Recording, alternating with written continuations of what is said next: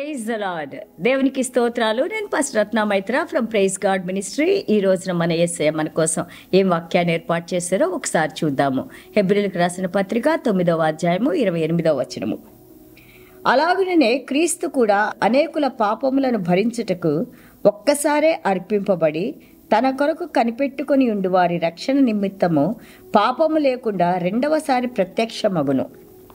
Hebrews chapter 9 verse 28. So Christ was offered once to bear the sins of many. To those who eagerly wait for him, he will appear a second time apart from sin for salvation. Glory to God. ఇక్కడ దేవాది దేవుడు చూడండి, నీ కోసం నా కోసం యేసయ్య పాపుల కోసమే భూమి మీదకు వచ్చారు. Once for all.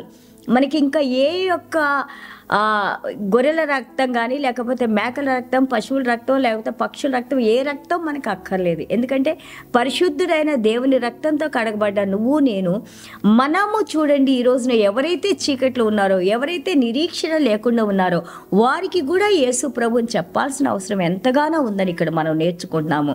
చూడండి, ఈ రోజున ప్రపంచం మనం చూస్తూ ఉన్నాము. న్యూస్కి వాటికి ఇచ్చినంత ఇంపార్టెన్స్ మనము దేవుని వాక్యానికి కానీ, పరిశుద్ధతకు కానీ, దేవుని భయానికి కానీ, లేకపోతే దేవుని యందు విశ్వాసానికి కానీ మనం అంతగా ఆకర్షించలేకపోతున్నాం. ఎందుకంటే ప్రపంచం మనం చాలా లాగుతూ ఉంది. ఈ సమయంలో we must understand, God said that even though we are in this world, we are out of this world because God has chosen us, God has redeemed us, and now we are the children of God. We have some work to do here. యేసయ్య సిలువలో మరణించి ఆయన మనకు ఒక బాధ్యతని అప్పజెప్పి వెళ్ళారు. ఆ బాధ్యత ఏంటంటే రక్షణలో ఉన్న నువ్వు నేను కూడా, ఇంకా ఇతరులు కూడా, చీకట్లో ఉన్నవారు లేదా ప్రభువుని ఎరగని వారు ఎవరు కూడా నరకానికి వెళ్ళటానికి యేసు ప్రభు ఈ భూమి మీదకి రాలేదు. అందరూ రక్షింపబడటానికి వచ్చారు. ఈ రోజున ఆ బాధ్యతని మనం తీసుకోవాలి. మనము ప్రభు వాక్యం చదువుకుంటూ ఉండాలి. మనము దేవుని రక్షణ గురించి మాట్లాడుతూ ఉండాలి. ఏదో నేను రక్షించబడ్డానని మనం కూర్చుంటే, if you SIT in your comfort zone, how can we save others కదా. మనం ఎలాగ ఇతరులు మనం కాపాడుతాము. సో ఈ బాధ్యత నీది నాది. ఈ రోజున మనం మర్చిపోవద్దు, జ్ఞాపకం చేసుకోవాలి. Because Jesus was Born to die from the creation. ఆయన ఎప్పుడైతే ఆ మనుషులు ఆదాము పాపం చేశారో ఆ సమయంలోనే God has plan to die for us. మన కోసం మరణించడానికి ఆయన సిద్ధపడ్డారు. He was like predicted his death. He told many times to his disciples. అలాగే యూనివర్సల్ సిగ్నిఫికెన్స్ ఏంటి ఆయన మరణంలో ఏంటి? God so loved the world. ప్రపంచం మొత్తాన్ని ఆయన ప్రేమించారు. ఎవరైతే ఆయన విశ్వాసం ఉంచుతారో వారందరూ కూడా నిత్య జీవానికి అర్హులని దేవుడు మనకు చూపిస్తున్నారు. అలాగే చూడండి, యోహాను సువార్త 12:32 మనం చూస్తుంటే, వెన్ ఐ లిఫ్టెడ్ అప్, ఎప్పుడైతే నేను ఆ యొక్క సిలువలో ఎత్తబడతానో దెన్ నేను ఆ మరణాన్ని ఓడించి I will draw all the people to my self అన్నారు. ప్రతి ఒక్కరిని కూడా నేను నిత్య జీవులకు తీసుకుంటాను అన్నారు. ఆల్ పీపుల్ అంటే believers. No death penalty after that. దాని తర్వాత మరణమే లేదు. His death paid all the death penalty. దేవునికి స్తోత్రాలు. యోహాను 12:31 మనం చూస్తుంటే, the rulers of the world will be caste out. ఆయన ఎందుకు ఈ భూమి మీద మరణాన్ని గెలిచారంటే, ఏ పాపానికి ఏదైతే కర్త ఉన్నాడో సాతాన్ని ఆయన డిస్ట్రాయ్ చేయబోతున్నారు. దేవునికి స్తోత్రాలు. He will be no more after he comes and he defeats the enemy. దేవునికి స్తోత్రాలు.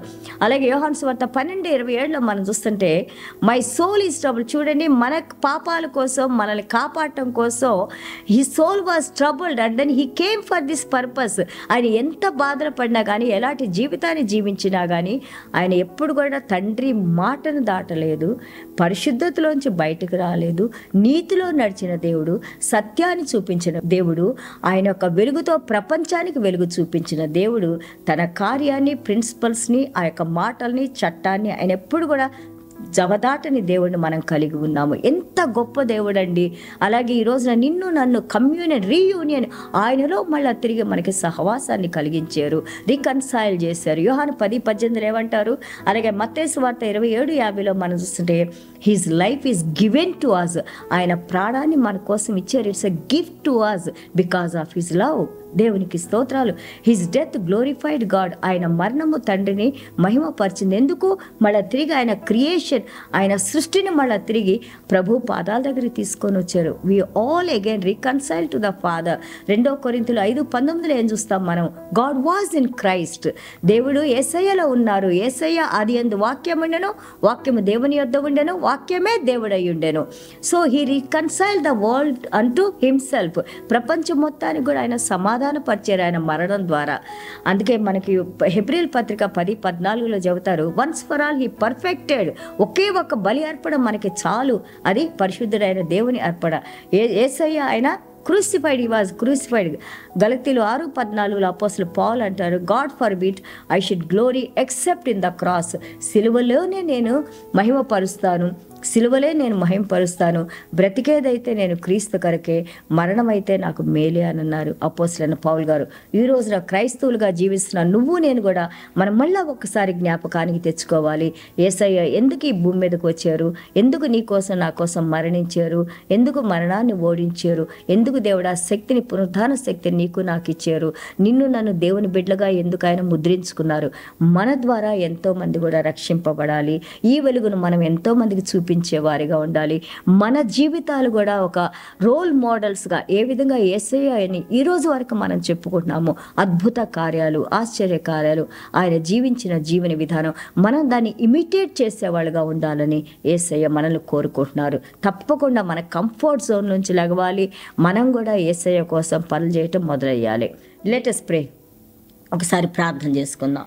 యేసయ్య మీకు వందనాలు, స్తోత్రాలైనా. పరలోక రాజ్యపు జ్ఞానంతో నడిపించండి నాయన. ఎంతో మందికి నాయన మీ వెలుగును చూపించే పాత్రలుగా తండ్రి ప్రభా మీరు మమ్మల్ని సిద్ధపరచండి నాయన. ప్రభా వాక్యం వింటున్న ప్రతి ఒక్క బిడ్డ హృదయాలు మీరు స్పందింపజేసిన ఆయన ప్రభా. ఇదిగోనైనా మీ సువార్తని ఎంతో మందికి ప్రకటించడానికి మీరు కృప చూపించిన ఆయన ప్రభా. నశించే ఆత్మలను ఆయన తిరిగి మీ రాజ్యంలో చేర్చబడటానికి నాయన మీరు సహాయం చేసి మీరే మహిమ, ఘనత, ప్రభావాలు పొందుకోమని యేసయ్య నామములో వేడుకుంటున్నావు తండ్రి. Amen. God bless you all.